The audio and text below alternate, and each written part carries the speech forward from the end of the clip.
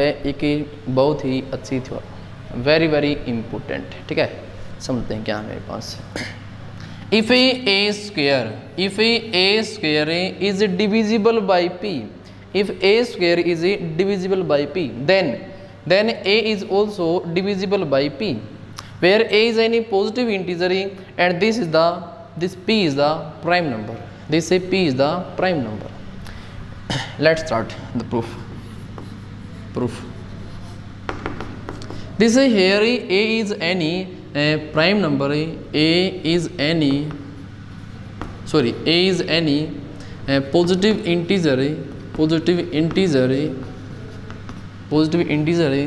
So this is a, we can write this a as a the product of its prime factors, the product of its prime factor. Because by fundamental theorem of arithmetic we know that any composite number can be expressed, every composite number can be expressed as the product of its prime factor, and this prime factor will be unique except the ordering of the prime factors. Let's see. Here this a is any positive integer, so this a, we can write this a as the prime factors, the product of its prime factors. Let the prime factor of this a is p1, p2, p3, and let this pn multiplying this. This a can be expressed as the product of its prime factors. Let this equation number first. Now squaring on both sides, we can write down this a square is equal to this, multiply this a into a, this is p1 into p2 into p3 up to pn into में आपका p1 into p2 into p3 into pn. You can write down this. Now this a square is divisible by p. These are the prime numbers and p is a prime number. Here note down this it is given that a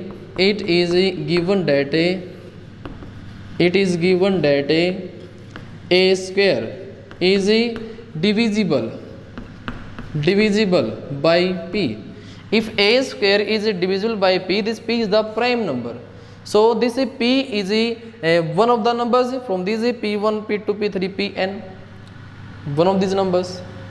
So you can write down this p is one of a p1, p2, p3, pn.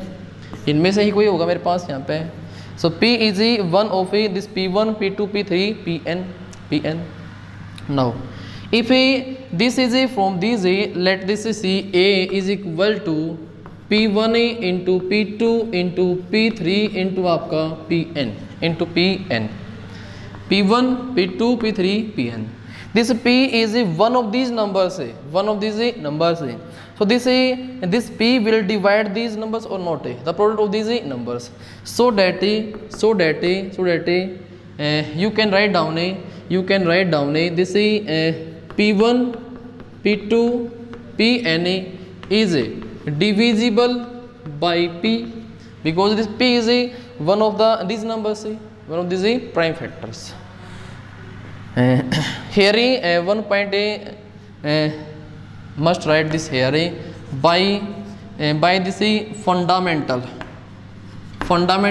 theorem, by fundamental theorem of arithmetic. You can write down this a is equal to p1 into p2 into pn by fundamental theorem of arithmetic. From here this is p1, p2, p3, pn is divisible by p. So this is equal to a. So this a is divisible by p. Hence proved.